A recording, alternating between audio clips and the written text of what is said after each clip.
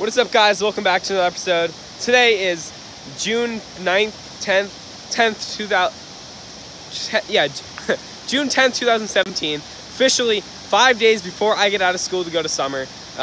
Today we're going to do a catch and cook of some sort. I originally wanted to do trout or big bluegill or something like that, but I think I might actually target bullhead. There's a lot of rain today, so I'm thinking they're going to be fired up. Sorry if you can't hear me because the dam is pretty loud. Hopefully bullhead tastes good. Hopefully if I catch one, they're not infected with tons of mercury here. They shouldn't be, but I'm only probably going to keep one, just because if it is filled with mercury or if it does taste like crap, then I won't have wasted fish, you know what I mean? So let's catch fish. Let's see what I can do. Let's see what I can put on the stringer. We're going to do a catch and cook today no matter what I catch, even if I've already done it before. So let's go.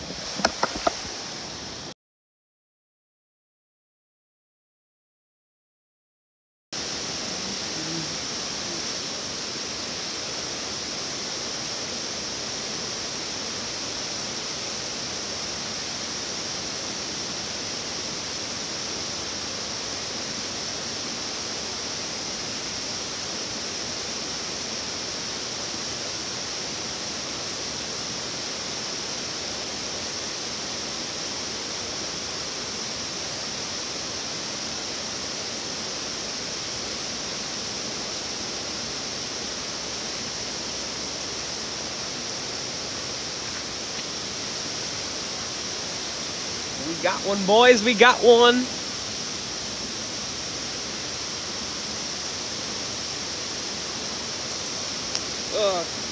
Please don't spine me. Please don't spine me.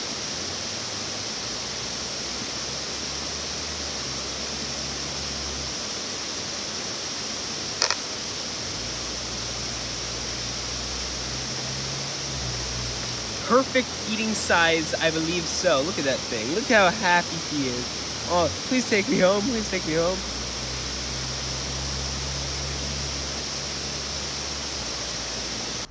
Alright, guys, so I got three.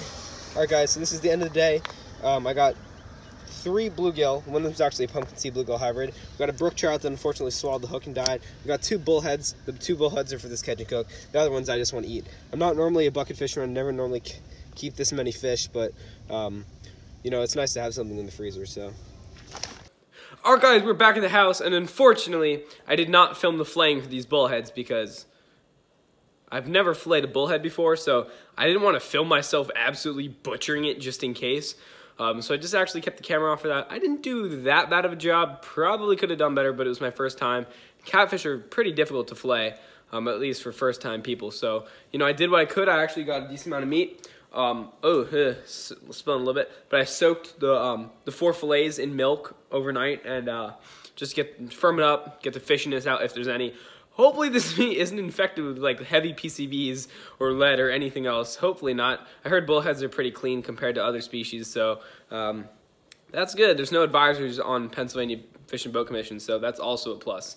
I'm going to do the same fry for this that I normally do. I'm just going to take a bunch of breadcrumbs. Boy, we got some of that Louisiana fish fry crispy stuff that you see in like everybody's videos. It's amazing. It's so good. I really recommend it. We're just gonna dip the fish in there, stick it in the pan with oil just about halfway up. I'm gonna do a little bit of a half kind of deep fry on it, so it's gonna be delicious. Alrighty then, let's take this stuff out. Probably, yeah, we're gonna have to wash it off again, but there's the first fillet. I did butcher that, missed about half.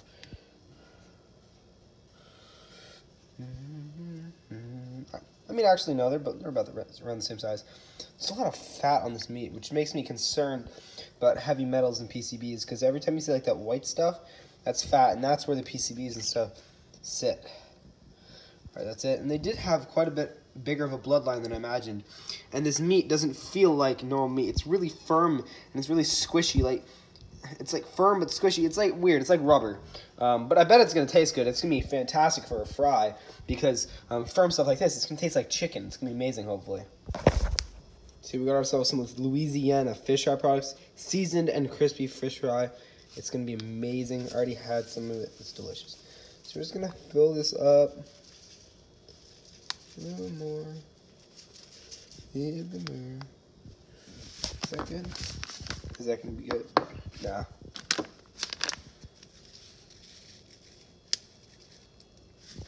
That's good. Got a good amount in there. Just gonna take these fillets. Just gonna take each of them and just. Yes, that's what I like to see. Just gonna roll it around in there, move it around, make sure it gets in all the cracks and crevices. Looks great. Let me just get a little bit more in there. Oh yes, beautiful. I'm just gonna do that 4 times. Won't show it all. There's another one. Again, sorry for the lighting, guys, but 4 beautiful looking fillets. Let me just rub that over a little bit more. That's gonna go in the pan well. I can already tell it's gonna look absolutely perfect. So next we're just gonna turn on the pan real quick. Oh yes. I'm gonna turn that to like a 6, actually a 7. Just gonna heat that pan up a little bit and pour some oil on. Now I like to use Crisco pure canola oil. Great stuff for frying. Not too unhealthy for you, so that's a plus. I like to pour just enough to cover the bottom. Again, we only have like. Alright guys, it's just about ready. So let's drop them in.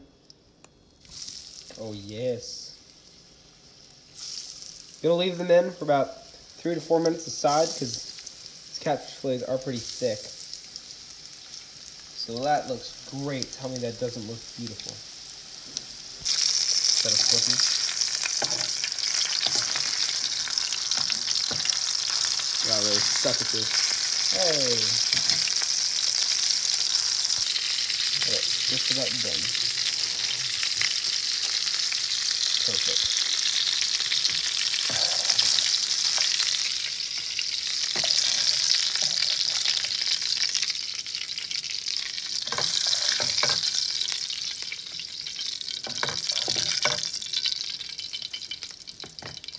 Alright guys, we got our beautiful catfish here. Again, the lighting is trash, but as you can see, it's just like chicken nuggets or fish sticks. It looks amazing. It doesn't even look, it's just golden brown. It's beautiful.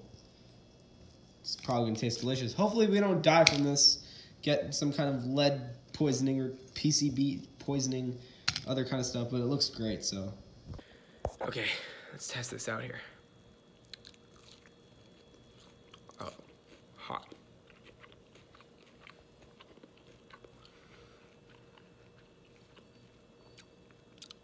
It's good. Has a much different taste of anything, any kind of fish that I've ever eaten. Could be the toxic lead, you know, but it tastes pretty good. It's kind of like Blue Runner. It's like a firmer, grayer meat, but it's good. It's good. Would I recommend? Yes.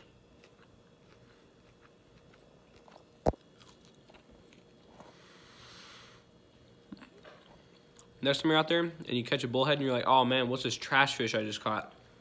Maybe try taking it home because it tastes pretty good. Tastes just like chicken.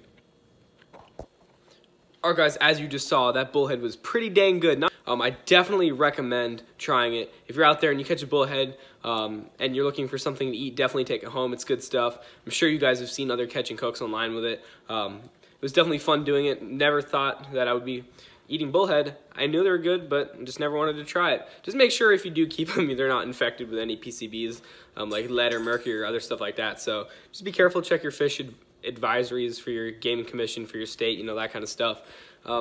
That's pretty much it. I hope you guys enjoyed this catch and cook. If you want to see more, make sure to leave a like, comment down below, and subscribe. That really helps, lets me know what I want to do in the future. Maybe we'll do another one in the future like channel catfish or blue catfish. We'll see. Hope you guys enjoyed this video. Don't forget to like, comment, and subscribe, and see you guys later.